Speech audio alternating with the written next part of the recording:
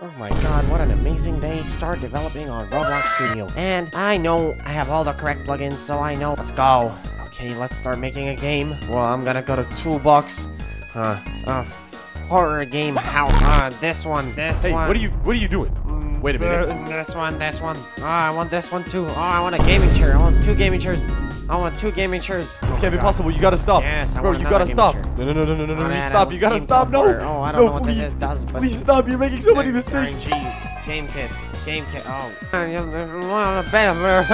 game. Give me that computer. Help me. I must delete all of this. Now I need to make a tutorial. I need to help people. I can't make people making so many mistakes. No. Alright guys, welcome back to another video on my channel. Today I'll be showing the top Roblox Studio beginner mistakes that you should try to avoid if you want to succeed in the Roblox Studio industry. But yeah guys, without further ado, let's get right into the video. Alright, so the first mistake, and it's actually a really important one, is starting big projects that you will never actually finish.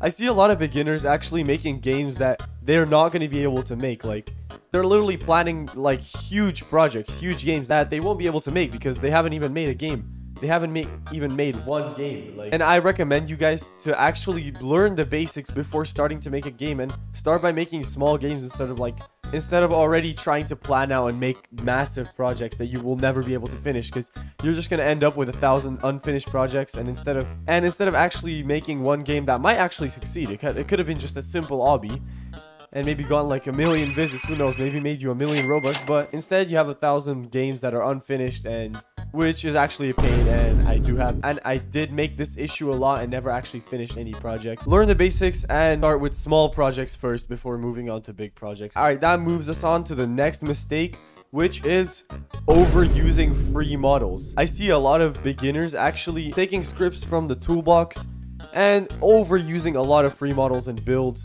I mean, don't get me started. Even I use free models from time to time, like when you use texture packs or particles that you might not be able to make yourself and you don't have much time. I mean, it's not bad to use the toolbox, but when you overuse the toolbox and don't really think about what you're taking, it could lead to your game getting destroyed or something, because especially if you don't understand scripts, you won't understand what the scripts do and could potentially destroy your game.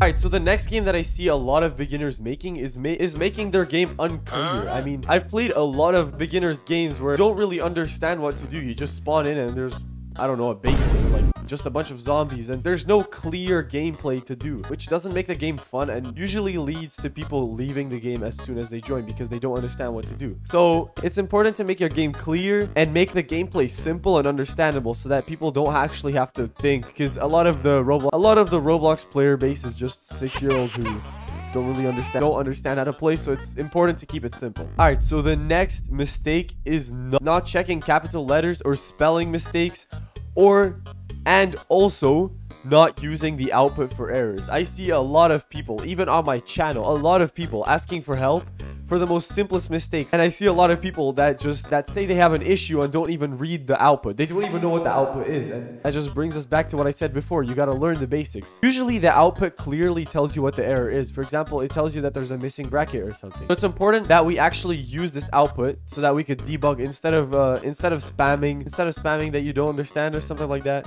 And also checking for any spelling mistakes in your script before going ahead and asking for help. All right, and that moves us on to the last mistake, which is not being subscribed to DevMelon. Nah. All right, that was a joke, guys.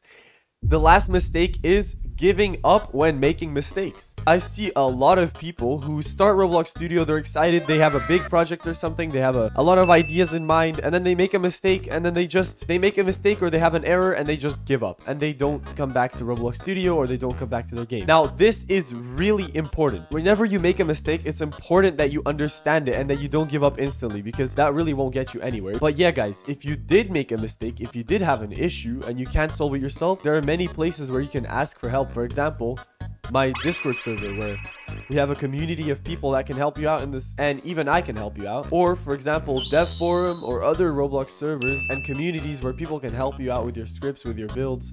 if you make a mistake, but it's important that you don't give up when you make a mistake. So those were some of the most important errors that I see that are very common and that I made myself, which are important to avoid and are really helpful if you try to avoid them. So that's pretty much it for this video. Thank you for watching it, and yeah, I'll see you in the next one.